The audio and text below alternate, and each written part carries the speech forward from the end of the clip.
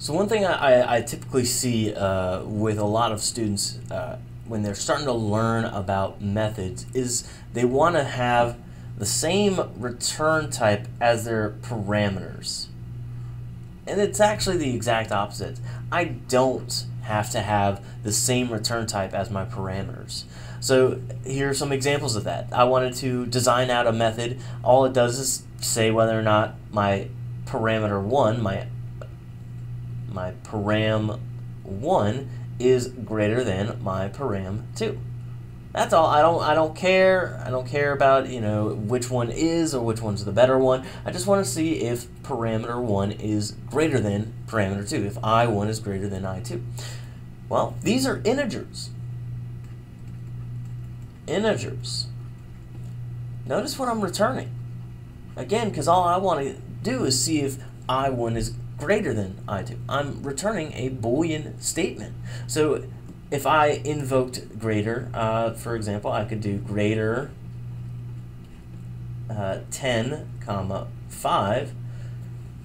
What I'm going to get is I1 is going to be 10, I2 is going to be 5, I10 greater than 5. Well, this gets evaluated as true. So what happens? This returns true. Now I probably need to be storing this in some way.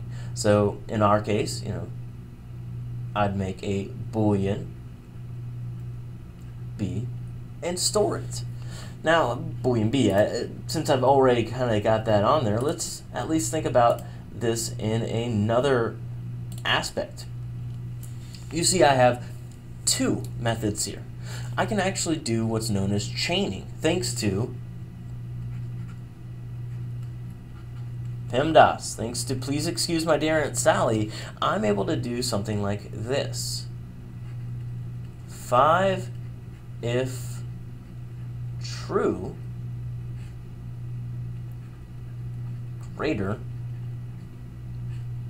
10 5.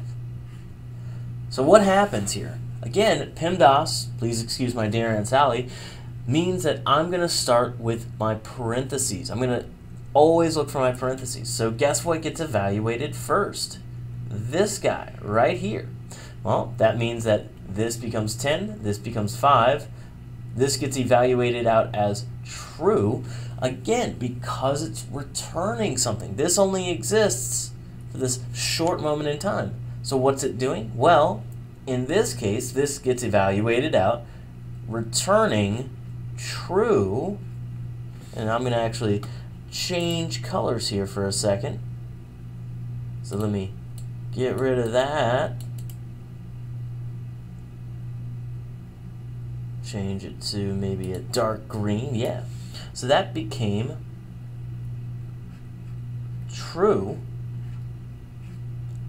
And then I still have to evaluate 5 if true. Well, guess what? This B over here, that got passed as a true, and you can see what I'm doing here is I'm going to return an integer.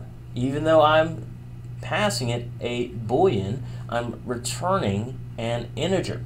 And I do my comparison. If true, guess what? This is true.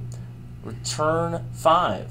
So the full sentence, if I wanted to actually use this inside of my code, would be